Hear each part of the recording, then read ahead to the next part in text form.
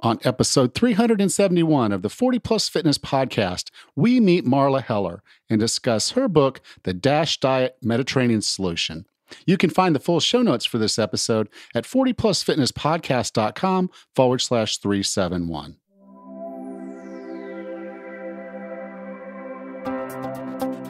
Have you decided you're ready to make a change? To reclaim your health and fitness? The 40 Plus Fitness podcast is here for you. I'm your host, Alan Meisner. I'm an NSAM certified personal trainer with a specialization in corrective exercise and fitness nutrition. Let me be your coach as you find your way on your health and fitness journey. All right, let's go. Our guest today has been instrumental in bringing the DASH diet from the lab to your kitchen. She is a registered dietitian and holds a Master's of Science in Human Nutrition and Dietetics. She's also worked and completed her doctoral coursework for public health. The book we're going to talk about today is called The DASH Diet Mediterranean Solution. With no further ado, here's Marla Heller. Marla, welcome to 40 Plus Fitness. Thank you. I'm really glad to join you. Yeah, I have to say, I've seen study after study after study, and it's always interesting to me. There's certain diets that always end up kind of at the top of the list. And, I think I first heard about the Mediterranean diet probably, 15 years ago or better. It's been a long, long time. People have been talking about that diet. And then the DASH diet is something that's a little bit newer, and there are a lot of similarities between the two of them. But I have to be honest with you, I never really deep dived into either of them. And what I found with your book was I had a lot of general misconceptions about what they actually were. Interesting. Tell me about those. Well, okay. When I think Mediterranean, I don't know why, but my thoughts always go to Italy. And Italy is one of the countries that would fit that concept.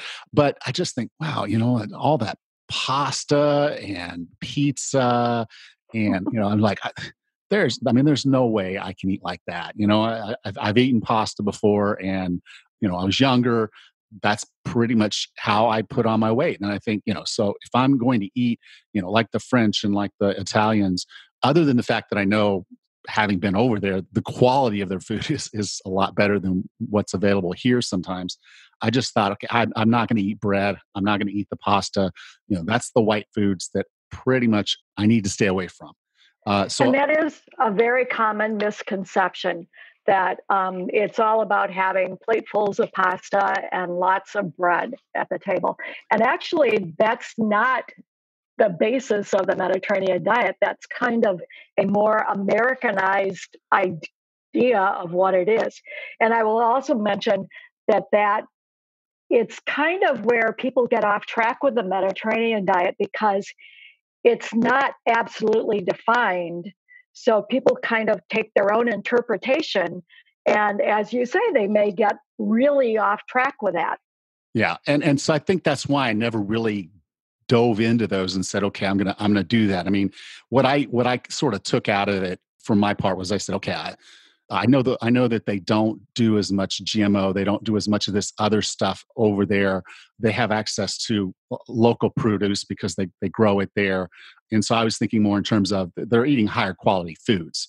And I can sit there and put someone on a high quality carnivore diet and a low quality carnivore diet. You're going to see a difference in their health just based on the quality of the food. But kind of getting into your book, I really, like I said, it opened my eyes to some depth that's there that you it's and another thing I really liked about the book was that you go with this approach of don't tell me what I can't eat.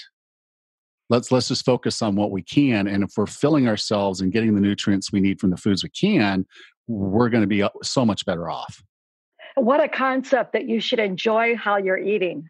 And it can still be healthy. So yes. That's absolutely something. If people can't enjoy what they're eating, they'll never be able to stick with a healthy plan. And that was actually one of the things that motivated me to, this is my second career, and it motivated me to go back to school and become a dietitian.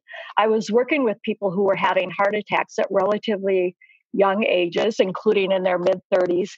And after they had the heart attack, they went on just living the way they lived because they didn't think that eating in a healthy way would be satisfying enough that they could really enjoy their lives. And they still wanted to enjoy life.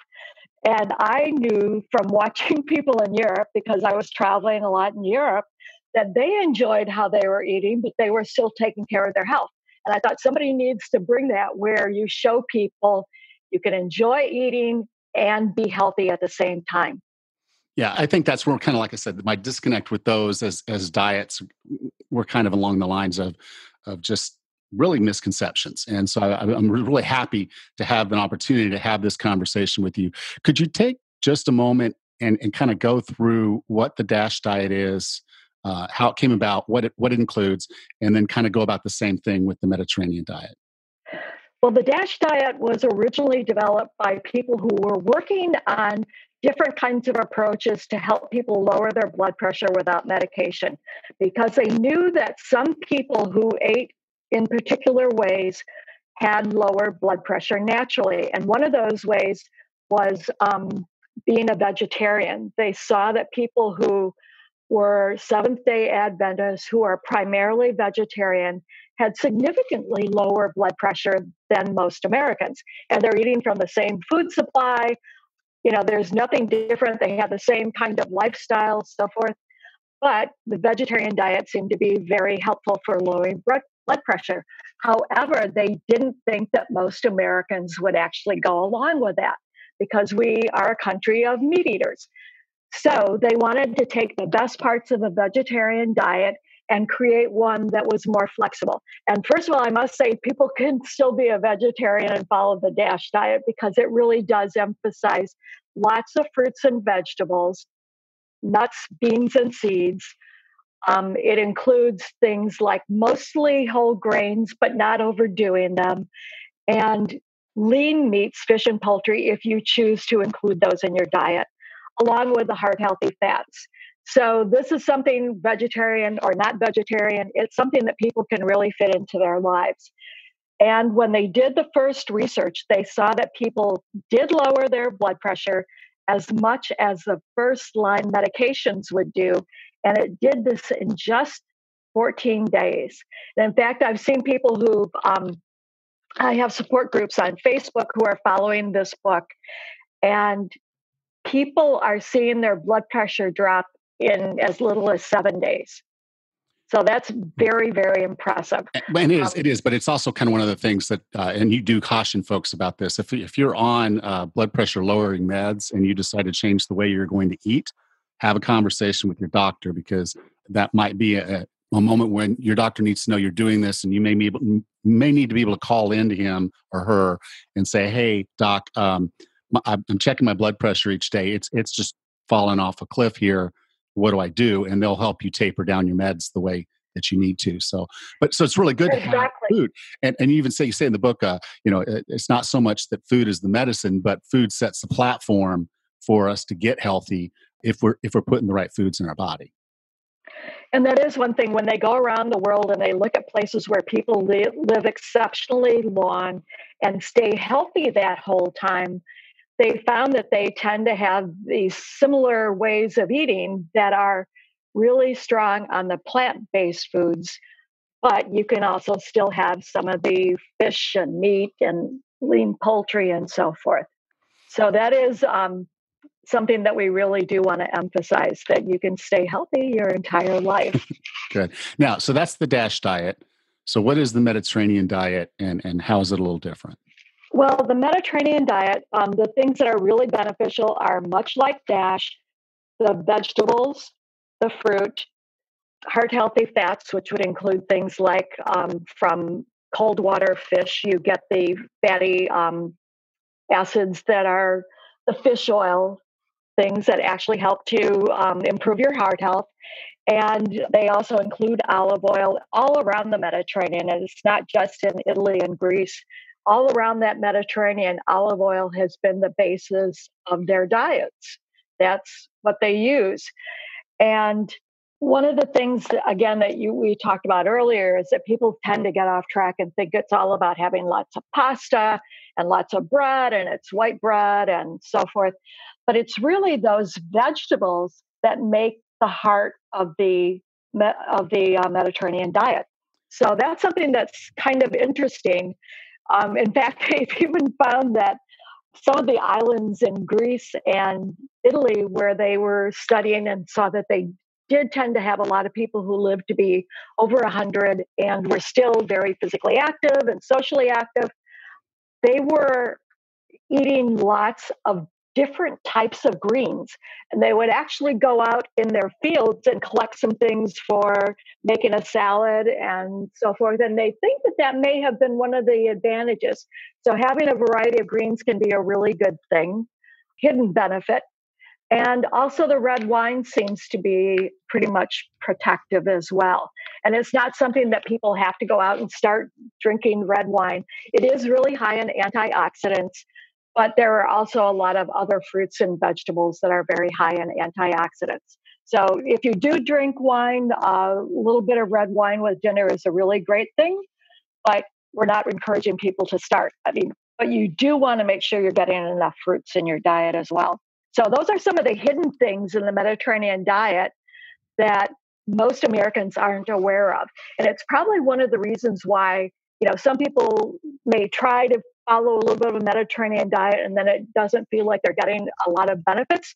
So I think it helps to really focus on the core foods that are really going to be making you healthier, which would include things like fruits and vegetables, mostly whole grains, lean meats, fish, poultry. And again, that's the same thing as in the DAS diet. And in the Mediterranean diet, they also have a lot of nuts, seeds, and beans as well. So the vegetable proteins are also really helpful for keeping people healthier on a long term. Okay. Now, you mash these up to come up with the Mediterranean Dash Diet program. One of the things that I saw in there that I have to say was a little surprising was that milk, dairy, kind of plays a fairly big role in this. And actually, in the first DASH study, they did one group where they didn't give them extra milk and dairy, and they did not see as much blood pressure benefit as the people did who were including a little bit of extra dairy. And with the Mediterranean diet, when they have dairy, it tends to be fermented, such as with yogurt or cheese. And all around the Mediterranean, you're going to see people using yogurt as a basis for sauces, for salads, and so forth. That is something they include a lot of. So there's a little bit of shift in how you might do more of a Mediterranean-oriented dash, but it's certainly super delicious. Yes. So that's a good thing to do. It is. Okay. So basically what we're saying here is now you kind of put these all together and the basis of it, like you said, is going to be fruits and vegetables. The bread that you eat is going to be whole grains. And one of the dangerous myths that you have in the book is that it's not 12 servings per day. That was something that actually came out in the late 80s in the United States. They recommended that people have between 6 and 12 servings a day of bread or some kind of grain food. And that is a lot. And that was precisely at the time when people were becoming much less active in their lives. So we ended up with this epidemic of obesity based on these food guidelines of eating lots of grain and cut back on the amount of protein foods that you eat. And actually, the one thing that we're not getting enough of, and especially as we get a little bit older, is the protein rich foods. You need that to maintain muscle because the more muscle you have as you age, the younger your body is. Yeah, and so and we're going to get some of the protein from the vegetables. That's one of the things that I've really been looking into lately. Is if you're eating leafy greens, there's protein in there. Now your body's got to get the other essentials that it's not getting from that, and it'll get those from other food sources. So you can include lean meats in there with this. You're going to get some protein from the dairy that you're going to be eating. Like you said, for the most part, it's going to be fermented. If you're getting it cold water fish, you're going to get fish oil, and then also adding the olive oil, which I think, most people know if they're getting good quality olive oil, they are getting the right things their body needs. And so you put those all together, and now here's this Med Dash program. But we kind of started down the road of talking about these dangerous myths, and the 12 servings of grains, which I basically think Kellogg's or General Mill just drafted that one and said, here, shove this one in here. Let's make this the base of the pyramid. Well, it was actually based on, they saw people in some primitive areas whose blood pressure stayed at a normal level even as they got older, and they stayed healthy that whole time. And they thought that was part of the reason, is because they were eating all these grains. Well, most Americans aren't doing a lot of whole grains, and they stayed healthy because they were very physically active and they were not eating huge amounts of calories. So combining easy access to food in lots of quantity, that turned out to be a really bad combination, to have those recommended 6 to 12 servings of grain every day. So that was really off track. Well, there were others in there. Can you go through a few of, I guess, for lack of a better word, favorite nutrition myths that are out there? And I have a couple I'll probably follow up with as well. Okay. Well, one thing is that if people are thinking about losing weight, and at this time of year, people are thinking about, okay, I ate too much during the holidays and I want to lose a little bit of weight. They think that the weight loss itself is the goal, and it really is not.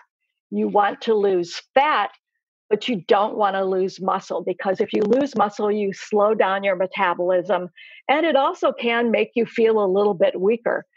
You actually want to focus on losing fat.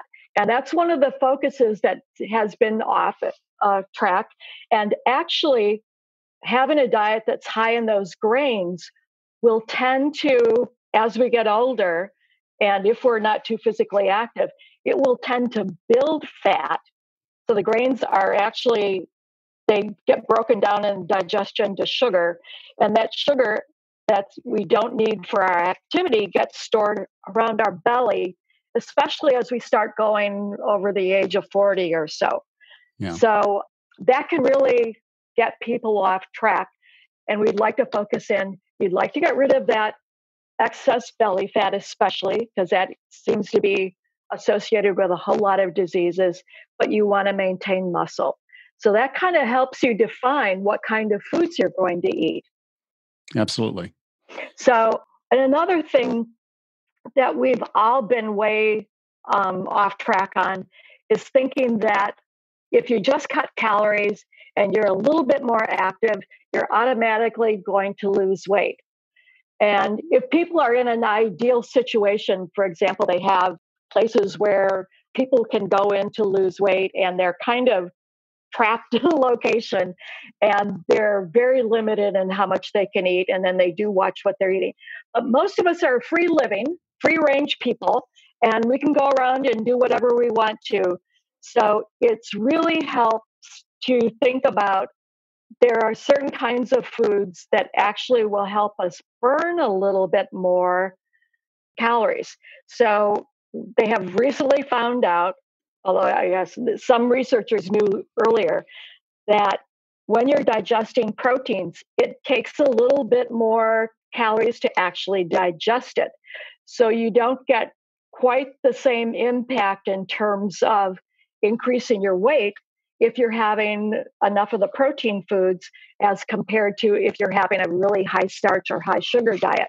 So that's a really helpful thing for people to know. And that was one of the things that was off track in the, let's say in the 90s, where as a dietitian, we were trained to cut calories proportionally across fats, starchy, sugary foods, and the protein foods. And actually, you want to cut the starchy, sugary foods and maintain the protein-rich foods and the heart-healthy fats, because they actually help to quench your hunger. And the protein helps to keep you feeling full longer. So they really weren't focusing in on how do people work in a real life situation where they're trying to moderate their food intake and to have it be something that they can actually sustain in the long run. So they would get off track by, they would not feel that they're being successful in the diet. So they said, well, we might as well go back to the way I was eating because this isn't working. Yeah, So, and I agree. I've seen that, and I guess what I'd like to say is my thoughts on that one is that technically, yes, we are going to expend calories, and if we're not getting enough food, our bodies will begin to burn fat for that excess energy. But our bodies are really, really designed well to make sure that we don't starve to death. So what's going to end up happening is your body's going to sit there and say, well, you're not eating enough, so we're going to start cutting off certain processes that we don't need as much. So we're not going to produce as much of this enzyme, and we're not going to make as much of that hormone, and we're going to start cutting out systems that don't keep us alive. And so your metabolism actually slows down. and actually, that can it can happen that you do cut off things that are essential for survival, because one of the things they've noticed, if people go through a really rapid weight loss and they're not getting enough protein, your body will start breaking down even heart muscle. Yeah. And that can be a problem. And actually, since you mentioned the starvation, when they set the RDAs for protein, it was based on preventing starvation in sub-Saharan Africa. It wasn't based on people who are not as physically active and eating a more sufficient diet. So the protein RDA is a lot lower than it actually needs to be. And they recommend now that most people should probably have about, this is getting, I know I'm getting into dietitian talk, but instead of zero point 0.8 grams of protein per kilogram, it should be up around 1.2. Or if people are physically active and as they get older, it could go up to 1.6. So it's a fair amount higher than what we were recommending in the 90s. And to put that in pounds, roughly what I would say is you're going to need to eat somewhere between half a gram of protein per pound of body weight, and maybe just a little higher than that. That's about the same range when you're talking about kilograms. Yeah, the minimum that they had from the old guidelines was around for an average woman, it would be about 65 grams per day. Now, first of all, I will say people don't eat grams of protein, they eat real food. Yes. So I tend not to emphasize the components of the food and really talk about getting a balanced diet, because when you sit down to eat, you want to enjoy it.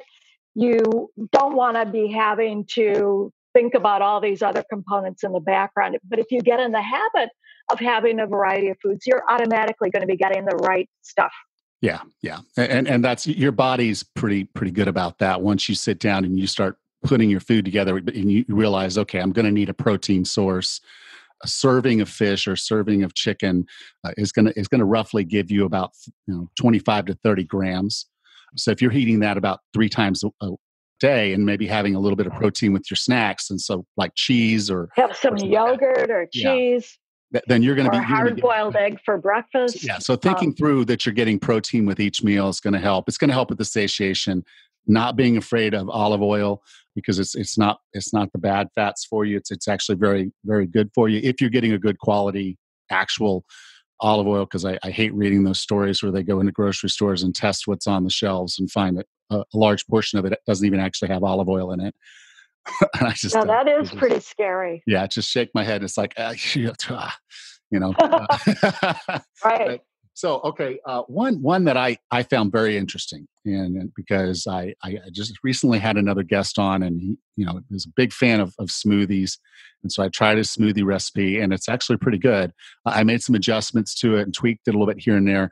And what I saw was, okay, this is a great way for me to get in a full 5 ounces greens, which would be difficult with just sitting down and eating them like a salad.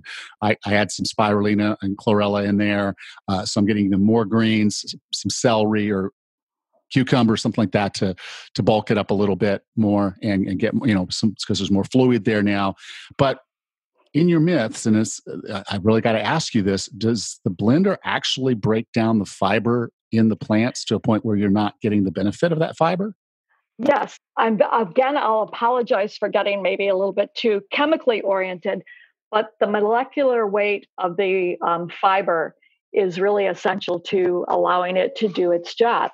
And along with pulverizing the vegetables, it actually does, especially the longer you go, it actually does cut up those fiber molecules and make them so that they're much less effective.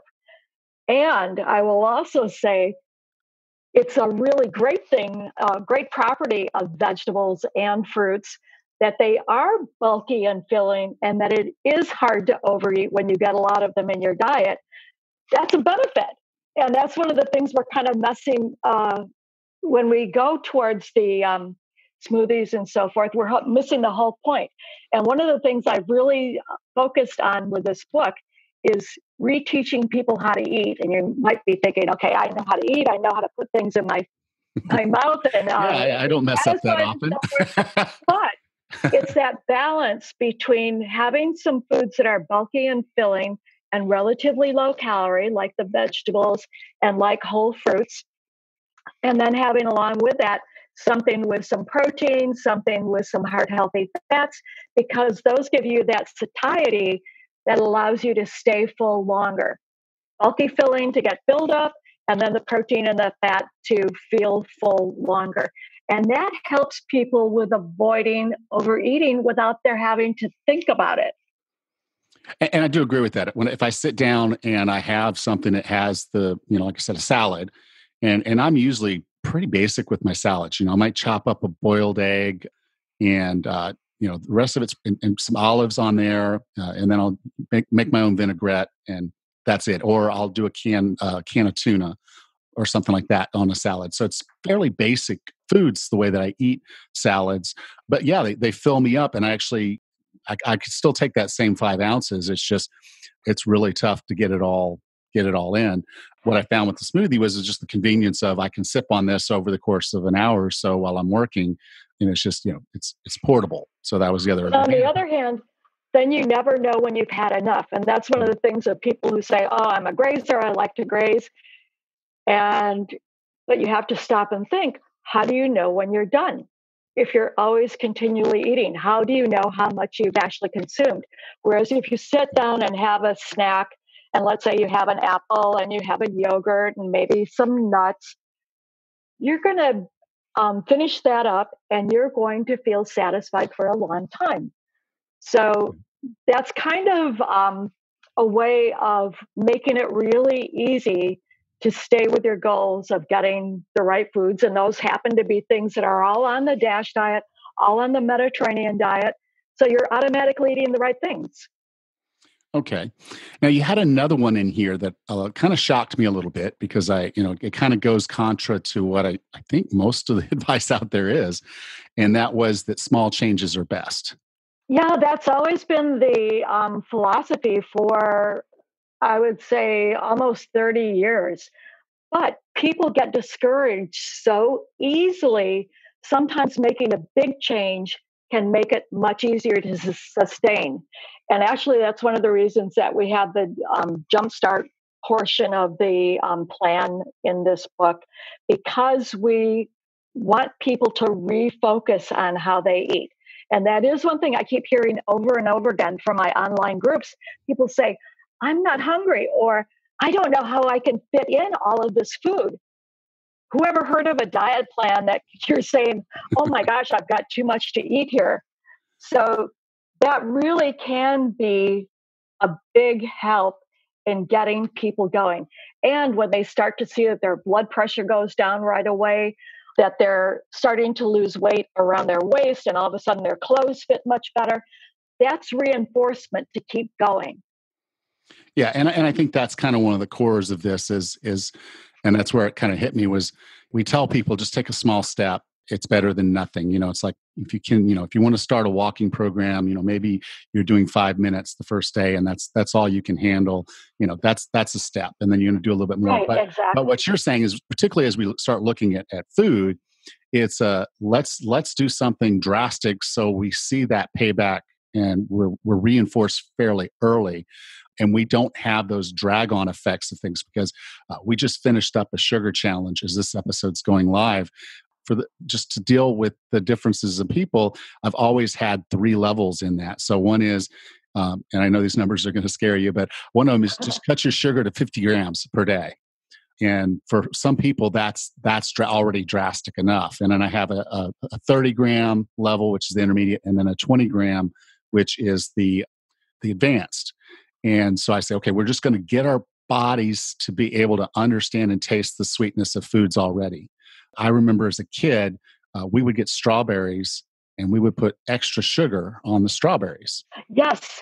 And today I can't even fathom doing that. Not because I think that, sugar's inherently evil. When I eat a strawberry, it's about as sweet as I can take. I really don't want to add anything to sweeten the strawberry because it's already perfect. Exactly. And that was something that was completely common. And now you can't understand at all why they would do that. And actually, I will say one of the things with sugar that comes from whole fruit is that you're going to absorb that more slowly because you do have the fiber and the cells and so forth, and they kind of trap things and help it digest a little bit slower. So having the whole fruits doesn't give you the same impact as having a Snickers bar, for example. Yeah. You may see sugar. Slowly. So you'll go online and you'll look up the sugar in that and say, okay, well, I'd be better off eating the Snickers bar than I would be eating this fruit. And that's not actually true. You actually would get more absolutely. nutrients, phytonutrients. It's going to stay with you longer if you have the whole fruit. Yeah, there's still a lot to be said about you are what you eat because your body's remaking your cells all the time, and food's affecting how your genes are expressed. So you really there's so much in your food that do you really want Snickers to be the one giving those signals and materials? It doesn't mean you should never have something like that because it doesn't. Still have to have a real life. But, you do, and so yeah, there are many ways to satisfy that sweet tooth, and in fact, if you keep the right foods on hand, if you've got your refrigerator full of fruits and vegetables and so forth, you may think when you're getting up to get a snack, oh, maybe I would like to have a candy bar or something. But then you go open the refrigerator and you see some whole fruit and you see some raw vegetables. You're thinking, oh, I could do that instead. I could have this yogurt. So that really makes it super easy to stay on hand when you keep the right foods on hand. Absolutely. Now, there was something else you put in the book, and I want to talk about this a little bit. I didn't really so much put it on the plan, but it was kind of in my thought process as I was going through this, because we've talked about yogurt a lot. And I know, you walk into the grocery store and the low-fat yogurt or zero-fat yogurt, they typically add sugar to it to sweeten it up or make it taste good enough, again, for someone to want to eat it. But you said something in the book that not all of that sugar is digestible or available because of the bacteria. Can you kind of talk through that process? Because I really didn't absorb it the way I wanted to. Okay. When you take milk to make yogurt, they have bacteria in there that help to digest the lactose. Lactose is the milk sugar. So it helps to digest that, and it breaks it down and it turns it into lactic acid, which is what gives you that tang when you're eating the yogurt. It's the same thing also happens during manufacturing cheese. So when you look at a food label of yogurt, it will still it still shows the type of the amount of sugar that was in the original milk. Now, that gets really confusing because it really isn't sugar anymore. However, they are changing the food labels. So now they will show you how much is added sugar. And it's not all sugar that you want to avoid. Like I said, with the fruits, you still want that in whole fruits. But if you can look at the yogurt on one of the newer food labels and see, okay, regular milk would have 15 grams of sugar, and this one has 23 grams of sugar, and it shows me that 8 grams are added sugar. That makes it a lot easier to understand. Yeah. And again, with the yogurt, it's really confusing because they make the manufacturers say that it's sugar, even though it isn't anymore. So you just kind of have to go on faith and just try to choose one that has low added sugar. Okay. Now, in the book, you do give plans. So if someone's really concerned about just not knowing what to eat because there's a lot of opportunity, there's a lot of variety here of what you can eat, and I like that's part of the focus of this whole thing is what you can eat. But you do go through a period of what you call the jump start, but you make that optional. Can you kind of explain what the jump start's about, why it's optional, and then how that would fit in then to the ongoing plan after that? Because this is not just a diet. This is really a lifestyle. Yes. One of the things that happens in most people's daily lives is they have a breakfast or something, and then their blood sugar crashes, and then they're hungry again. And you kind of get on this sugar roller coaster. And I will also say that starch breaks down to sugar as well. So it's not just raw sugar or something that makes a difference. It's also how much starchy foods you're eating that cause that blood sugar to surge and then to crash. So during the first week or two, you can do this jumpstart program that gets you off the sugar roller coaster. And it also teaches you to eat in a way that is filling and satisfying by really focusing in on the vegetables, learning how having some protein along with the bulky filling foods helps to keep you feeling satisfied longer. And that's what people say when they start going through this after a few days. You know what? I'm not as hungry and I'm just not eating as much of my meals as I used to. So it is a natural way of keeping your blood sugar on a more even keel and keeping your energy level more consistent throughout the day. So people can do that. And then that becomes the foundation when you start adding back in the fruits, some whole grains, things like that, because you've already learned how satisfying it can be when you combine those healthy foods.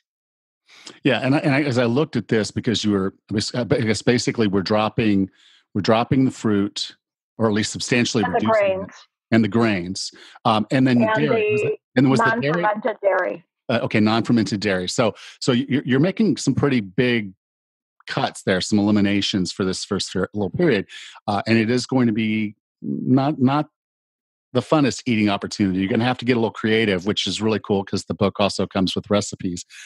And But so, think about it as one day at a time or yeah, 1 hour at a time. I can do this for this next period of time. I can keep going just in little bitty steps because you are relearning how to eat. And this is going to be the benefit for the rest of your life. absolutely. And so then after you've been on this for a while, then you can start adding in some grains, adding in some fruit, and that's going to give you some great information.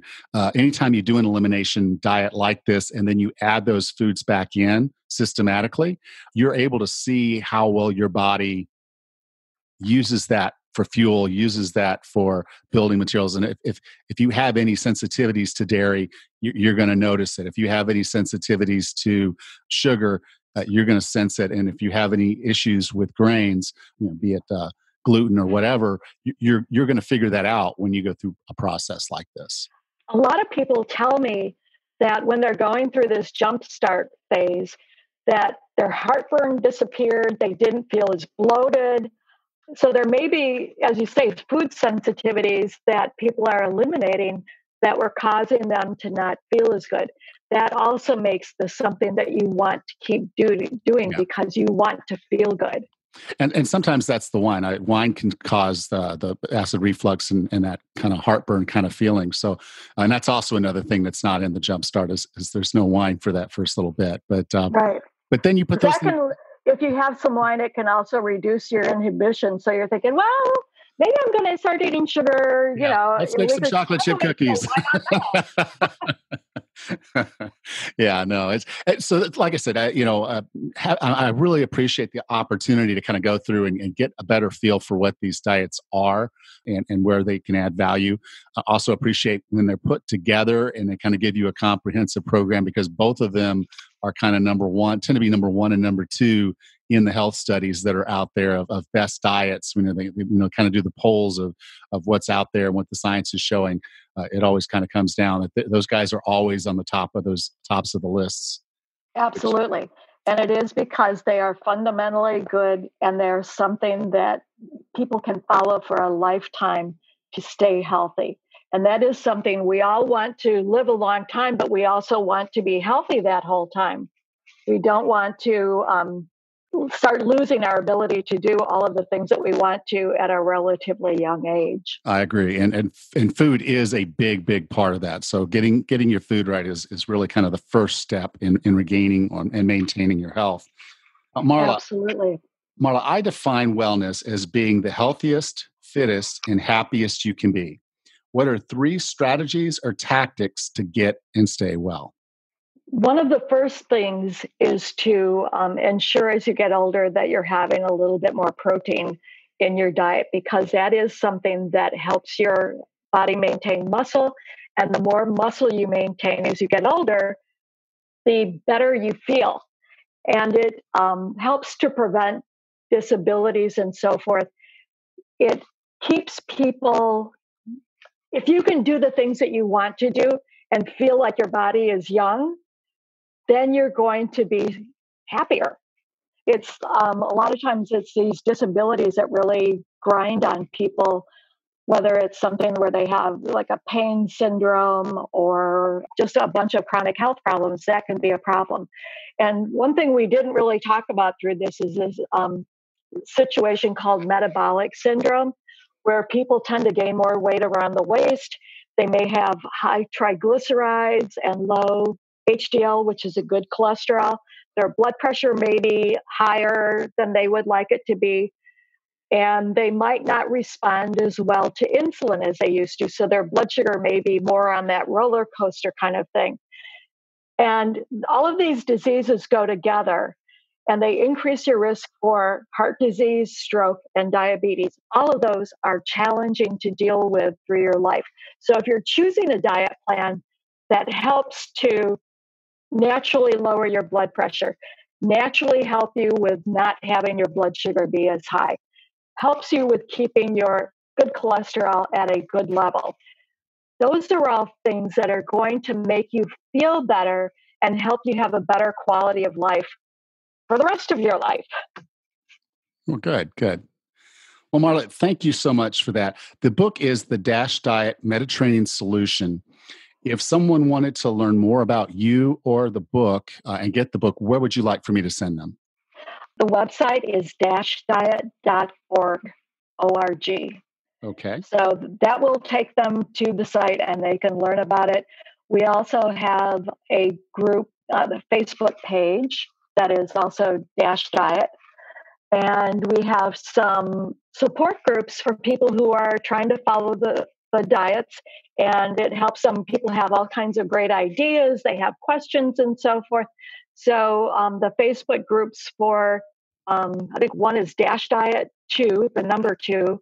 And the other one for the Mediterranean diet is Med Dash Diet, MED dash DASH diet. Okay. So those are all good ways to. Okay. Well, you can go to 40plusfitnesspodcast.com/371, and I'll be sure to have the links there. So, Marla, thank you so much for being a part of 40 Plus Fitness. Okay. I really appreciated having the opportunity to talk to you. Thank you.